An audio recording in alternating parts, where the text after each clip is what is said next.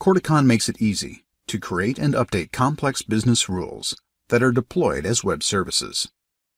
Let's see how to model a rule based on a condition and test the execution of that rule in our development environment. Our scenario involves grocery store checkout computers. The store wants to reward customers based on their purchases. In Corticon Studio, I created a project and a Corticon vocabulary. I also previously created a rule to extract the department code and alert the clerk if the customer has liquor in their cart. When we changed the department, there was no need to check ID. Now we'll create rule sheets to reward customer loyalty and combine them with the existing rule into a rule flow. First, we'll create a rule sheet to determine whether a customer is a preferred shopper.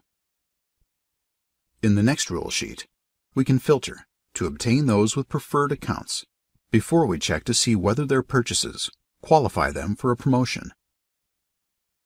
We'll name the new rule sheet preferred_test.ers. Open its scope and add the customer is preferred and the association to membership. We'll give that the alias account. We add a test that sees whether the account is empty and sets an account that has activity as a preferred member.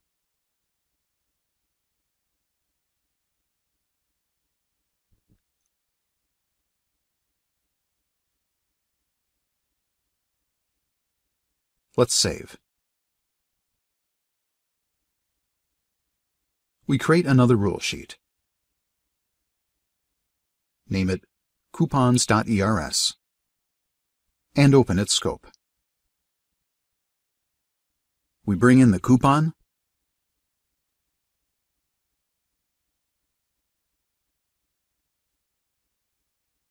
the customer,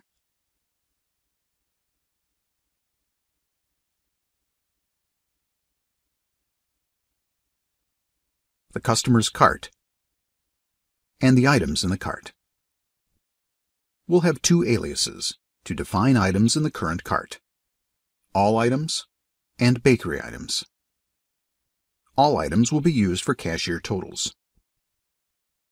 We drag item into the scope twice.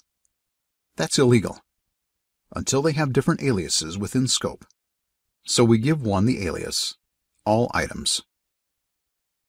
The other gets the alias bakery items.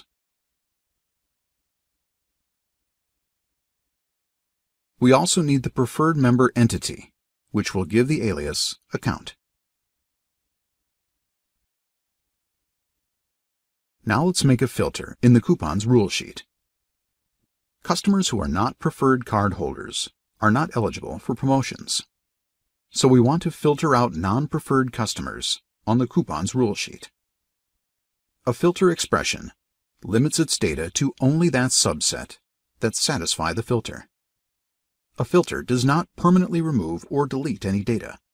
It simply excludes data from evaluation by the rules in the same rule sheet. In the coupons rule sheet filters section, on line 1, enter customer.isPreferredMember equals T. Let's create a rule that uses the filter survivors. The rule will create a 5% off coupon when a customer buys 3 or more items from the bakery, Department 285. To determine if 3 or more items were purchased from the bakery department, we do not want to count all items in the shopping cart, just those from the bakery. The bakery items alias in the scope section will focus on only those items. A filter expression will reduce the size of the collection and trigger the coupon if the required count of items that survive the filter hits the threshold. We enter the filter, the condition, the action, and the statement. We filter through only items in the bakery department and use the collection operator size to count the number of these items in the cart. We set a marker when that is true. and create a new coupon.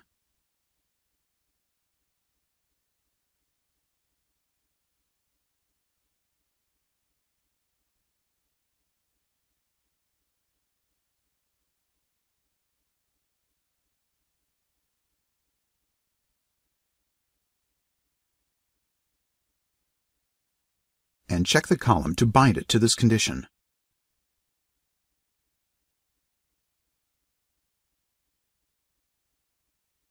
And link to a statement that comes up on the register or receipt saying, "Your bakery purchases got you a 5% discount on your next shopping cart."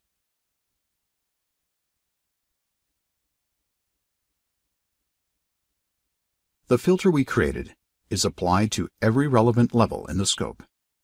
It is a full filter, applying to the customer, the current cart, and the level we want to filter, the items.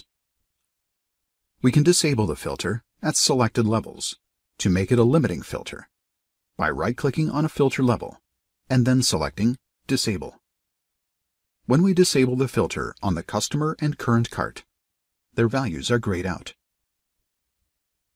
We'll save this rule sheet and assemble a flow through the rule sheets in this project. We create a new rule flow named grocerystore.erf.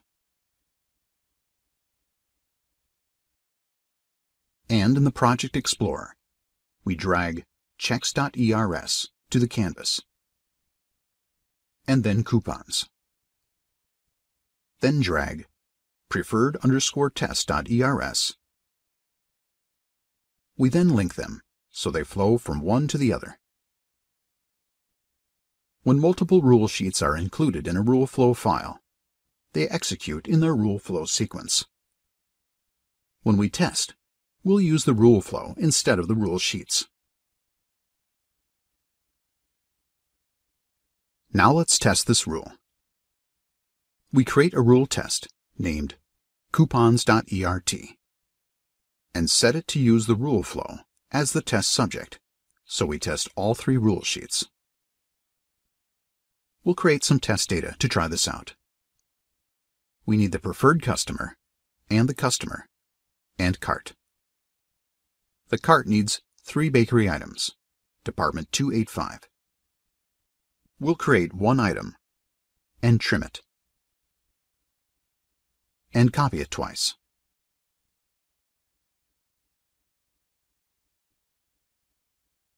We run the test.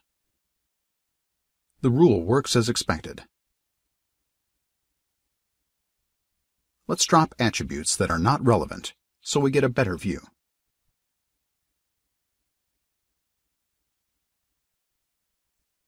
Now let's do a regression test. We change the department of one item to 291. No coupon now. But you have to check the customer's ID. That rule was on an existing rule sheet in the project. Every customer has that rule applied.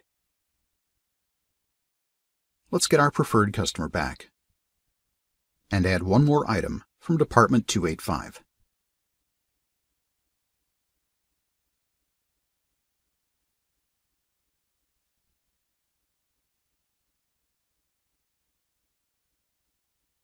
Here's the coupon. And there is still the call to check the customer's ID. The complete rule flow works as intended.